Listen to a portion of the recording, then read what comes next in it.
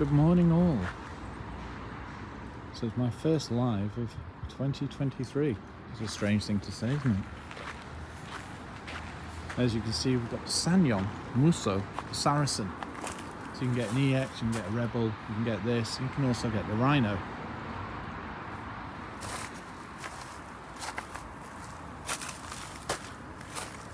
I'm out and about today, so bear with me, just make sure I don't slip over. One heck of a pickup. For a start, it's the only one in the UK that'll tow and carry a ton on the back simultaneously, and that's a 3.5 ton towing limit as well with a brake trailer. Carry a pallet on the back, and they're all 4 cabs, so perfect for families. The other great thing about it is it's built on the Rexton, so it's like an SUV experience. And as we know, the Rexton, hell of a vehicle. Yeah, it might not be as refined as, say, an X5 or whatever. No independent suspension and ladder chassis, but it means it's pretty capable, like these, going off-road and towing for England, things like stock cars. So this is the latest version. And of what I've read, they've made it more economical, which means they must have tuned the 2.2 under the bonnet.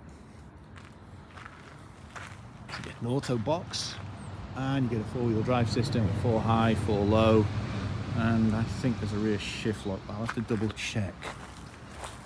Mind you, that's all in material for the time being, because tomorrow we take it green laning, and as you can see around here, there's snow, and this is Lancaster, so imagine what it's going to be like near Oxon Park.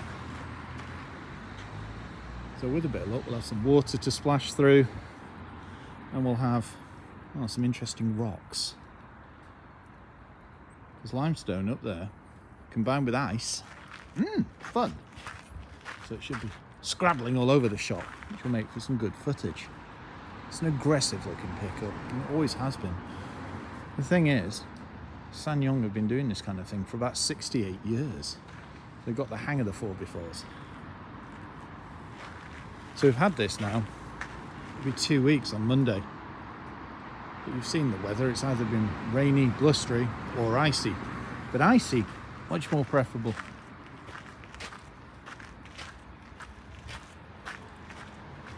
So our aim tomorrow is to go and find some real interesting trails. Because I don't know if we've actually tested this in snow and ice. I mean, it's got a decent ride height. That's the thing, you look at the front bumper and it looks deceptively low, but when you get it off-roading, it isn't. It's perfectly fine. So I've looked. Thank you for the thumbs up. And yeah, it's great to be back, to be honest. I'm a lot more energised. As you've probably seen from the stories, we've even bought a running machine. Because last year, with all the challenges, yeah, hint there, it's been one heck of a year. So this year, we're fully back into it. We've also got another pickup coming in about a month. And if you want to know about rapid chargers, we've got one of those coming. Yeah, now that's going to really confuse you.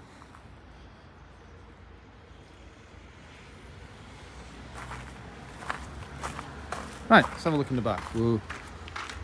Very, very, very slippy. Whoa. And it's locked itself. So keyless entry. I think it's keyless entry. Or is it just... might just be a remote actually. Oh my word.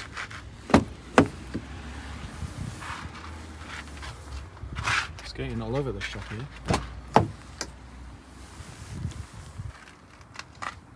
So yeah, lovely and roomy. Yeah, you find hard plastics, but it works with pickups, doesn't it? Makes them easy to clean. Dual zone, heated steering wheel, heated and ventilated seats, faux leather of some description. I suppose that's the thing about this cabin. It's very dark, which plays right into my ballpark, but yeah, a lot of manufacturers are going that way, to be honest. Depend on trim, depends on what features you get, trim, etc. Right, so let's have a look at what's changed. Doing a penguin walk. It's folded its mirrors in. So yeah, it's not changed that much, but what they have done is use like a, I suppose, a carbon fibre styling type thing for the front grille. And I think it's a Saracen and upwards, which is likely this and Rhino, have this new look. And I think it looks far more aggressive, to be honest. The thing is, the Musso's always looked a handsome pickup. It may not be as raw as, say, Raptor and D-Max and that, but the bottom line is, it does have its place, and that's primarily towing, but yeah, it'll do a good job off-road. The one thing that is, it's not questionable per se, but it's wading depth. There's not really one listed. I think it's about 300 or 400 mil, something like that. Is that right? Is that 0.4 of a metre? But the bottom line is, it'll do way more than that. And if you put a snorkel on it, well, yeah, no limits. Thank you for the thumbs up. So yeah, I think we'll leave it there. So join in with us tomorrow, because if we can find a signal, we'll come live from Oxon Park. That's if we can get up there. What am I? That's just foolish talk, isn't it? We're in a pickup. We're in a Musso, 4-wheel drive. Of course we'll get up there.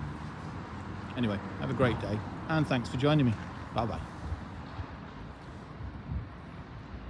Oh yeah, I forgot about prices. Just check that. I think these start at about 24 excluding VAT. This one's probably closer to 30. Let's have a quick glance. Oh, it's locked itself again.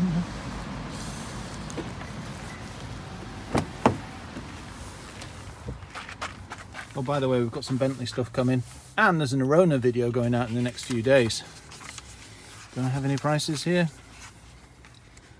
I will have, but as you can see, this is like a dossier. Pretty much everything.